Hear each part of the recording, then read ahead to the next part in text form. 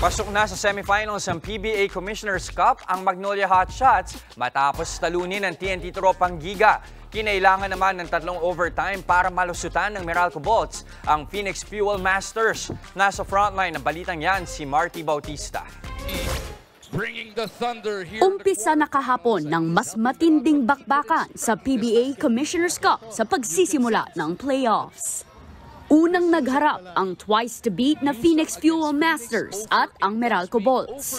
Hinabol ng Bolts ang 15-point deficit para mapuwersa ang overtime sa tulong ng buzzer-beating 3 ni Chris Newsom. Newsom puts it up! There it is, a three-pointer in time. The mismatch. Pero walang gustong bumitaw sa parehong kupunan, kaya umabot sa tatlong overtime ang laban. Black puts it on the deck! No! We are headed to 3 OT! Unbelievable! Sa huli na naig ang Bolts sa tulong ng 10 unanswered points sa third OT. Final 116-107 para sa Meralco. Top scorer para sa Meralco si Cliff Hodge sa likod ng 20 points at 10 rebounds. Pero hindi niya tinapos ang laro matapos ma-sprain ang ankle niya sa unang extra period.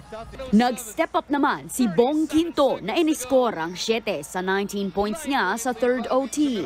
Dahil sa panalong yan, naipuwersa ng Meralco ang do-or-die game sa linggo para sa pwesto sa semifinals. Practice pa lang dapat isipin mo na pwedeng mangyari yung mga ganong sitwasyon. So yun nga, gaya ng sabi ni Coach Luigi, binigyan niya ako ng opportunity kasi marami naman kami mga bigs na pwedeng maglaro pero ako yung pinili niya na maglaro para sa 4. So yun, ang gusto ko lang talaga is mapakita ko sa team na kaya namin manalo sa ganong sitwasyon. Samantala, pasok na sa semis ang Magnolia Hotshots matapos pataubin ng TNT Tropang Giga 109-94.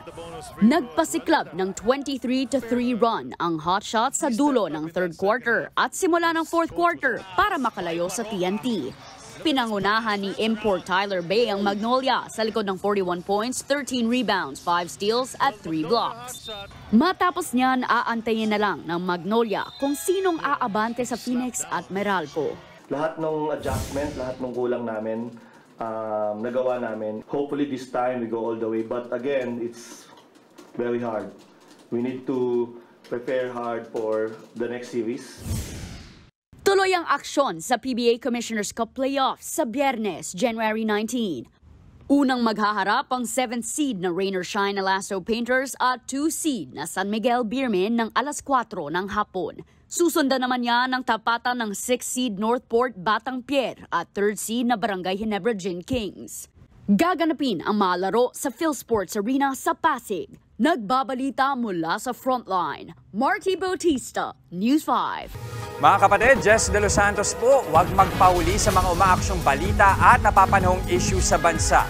Para sa mas malawak na balitaan, mag-subscribe at mag-follow sa social media pages ng News 5.